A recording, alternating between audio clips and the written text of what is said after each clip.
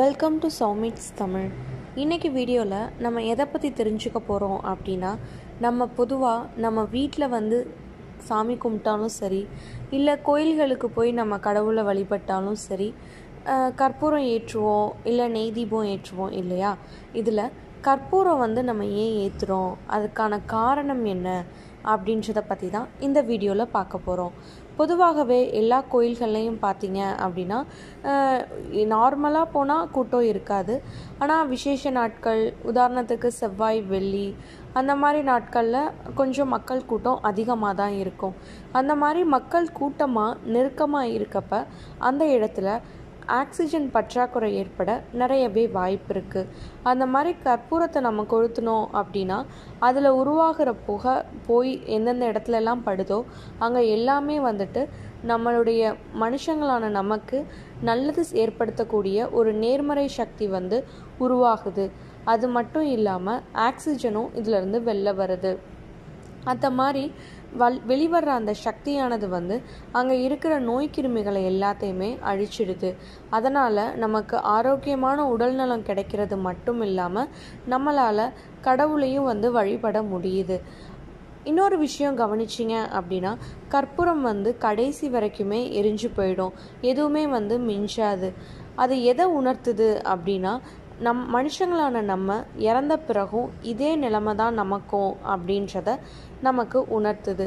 அது மட்டும் இல்லாமல் மனுஷங்க நாம் இறந்துட்டோம் அப்படின்னா நம்மளை எரிச்சு கிடைக்கிற சாம்பல் கூட தண்ணியில் கரைச்சிட்றாங்க. இந்த தத்துவத்தை உணர்த்துறதுக்காக தான் கோயில்களில் தீபாதரனை காட்டுறாங்க. நம்மளை இறைவனுக்கு அர்ப்பணிக்கணும் அப்படின்றத எடுத்து காட்டுறதுக்காக தான் தீபாதாரணை செய்யப்படுது. அது மட்டும் இல்லாமல் கற்பூர தீபாதாரணைக்கு பிறகு பிரசாதமாக கொடுக்க அதில் எதுவுமே மிஞ்சாது.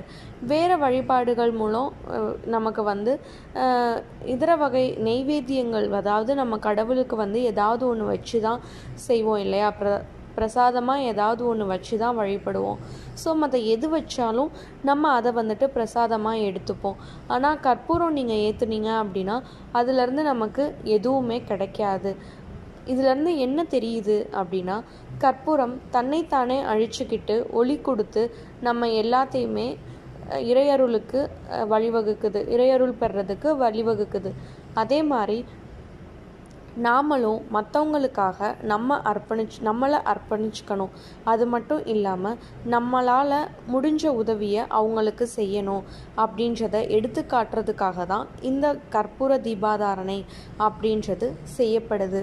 இப்போ இருக்க கோயில்களில் சில கோயில்களில் கற்பூர வழிபாடு ரொம்பவே அவங்க வச்சுக்கிறது இல்லை. ஏன் அப்படின்னா, இப்போ இருக்கிற கற்பூரங்கள் கொஞ்சம் கெமிக்கலாக இருக்குது அப்படின்னும் சொல்கிறாங்க. அது மட்டும் இல்லாமல் வரக்கூடிய பக்தர்கள்